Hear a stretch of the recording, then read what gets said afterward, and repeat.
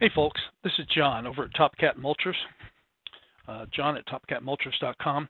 Hey, this is going to be a pretty quick video. The reason I wanted to make it is I've continued to notice that out on most of the auction sites that folks who are bidding on the TopCat Mulcher, I think they're paying too much, and I'm going to show you why.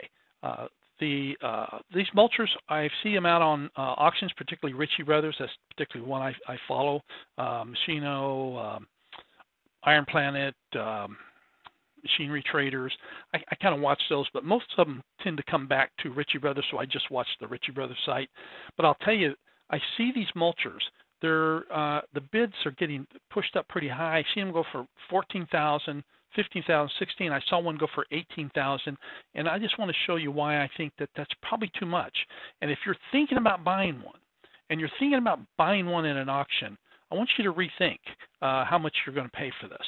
And so let me kind of show you some things about the mulcher first, and then I'm going to get more into the price. So here's a typical Ritchie Brothers site talking about this TopCat mulcher. It's the TopCat SSFM. It's the drum mulcher. Some of the things you'll see they sell these. I don't know. I suspect they probably sell 50 of these a month, and the prices go anywhere from $6,000 to $18,000. Now, granted, if you find one and you get one for $6,000, that's probably a pretty good deal. Keeping in mind that when you buy off auction, you don't get a warranty and you don't get any support. You're pretty much on your own.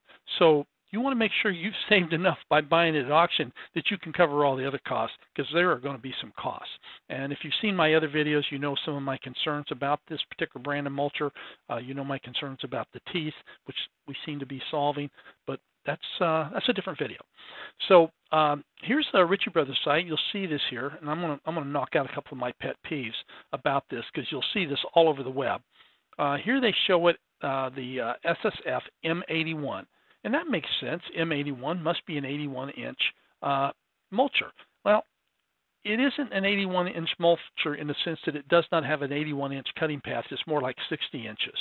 Now, if you come down here, you'll see this one, the SSFM 81, as a 62-inch mulcher.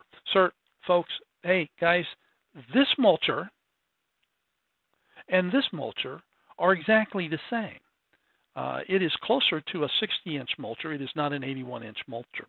The other thing I wanted to point out is if you go in and take a look, if you're looking at these, if they got clear enough pictures, and you can kind of zoom in on them. Let's kind of go in here a little bit.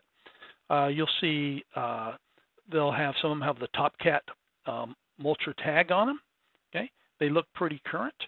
Says it was manufactured in 2022, and that's probably accurate based on what I've discovered from mine. That date was pretty close to the manufacturing date of the products that are inside the unit. But here's what I wanted to point out. So some of these, you'll see this little blue poster sign on the side. It says it's AGROTK, and down here it says Tiller King. Well, AGROTK and Tiller King all will lead you back to AGT Industrial, and that's this site right here. All right, and this mulcher, I've looked at the specs, I've looked at the pictures, the diagrams. This is the TopCat mulcher. This is the AGROTK mulcher. This is the mulcher that says it's Tiller King. It says 81-inch skid mulcher, but it only has a 60-inch path. It's got 13 rows of teeth. You'll notice that in some of my videos I talk about the spacing of the teeth, so it's not exactly the most awesome mulcher on the planet, but look at here. It's just under $13,000. You can buy it new with a warranty, with support from AGT for $13,000.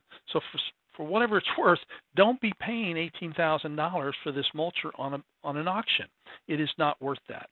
There are other mulchers that look similar to this that actually have some upside to them. Their drums slightly designed differently, which gives you better cutting. For example, here at TMG Industrial has one. This is effectively the same components as TopCat, but the drum layout of the teeth, these teeth are staggered. They're more of a barber pole layout. In other words, these gaps in here are covered. See how this tooth is offset and this one's offset? And I've talked to the folks at TMG and confirmed that that is the layout of the teeth. Now, granted, this is $25,000 versus $13,000. So you can get the job done with this one. It just requires a lot more processing because of the gap in the teeth. You have to go back and forth and back and forth and back and forth, trying to get the spots that were missed by that gap. But still, if you're out on these bid sites, okay, and you're looking to bid on one of these mulchers, man, rethink that pricing. Don't get caught up in the bid process and get carried away unless you just somehow feel you have to have that sucker, you have to have it now, and you want to go pick it up when you're done. Also, if you're thinking you want to buy one of these, here's what I've noticed, that the Ritchie Brothers auctions that happen in Denver, when these mulchers go on auction in Denver, Denver consistently has the lowest sold price, typically around $6,000 to $7,000. I've even seen one go for $4,200. If you go to Orlando, you go to Houston, those prices will be in the 8, 9, 10, 11, 12, even as high as 18. So just if you're out looking, you think you want to buy one from an auction, keep it in mind, no warranty, no support. You're on your own. All right. So that's pretty much what I wanted to point out. If you're going to buy one, for heaven's sakes, be careful how much you decide to pay, because you could be paying way too much. All right, so thanks for watching. If you have a moment and you're interested in the TopCat, or you bought one, or you're thinking about buying one, take a moment, check out my other videos, and please send me comments, updates. If you've had problems and you've solved those problems, if you've needed parts and you've found those parts, hey man, please share it with us. That way all those folks out there like me who now are owners of an awesome TopCat can find ways to fix stuff that breaks. Appreciate it, and have a good week.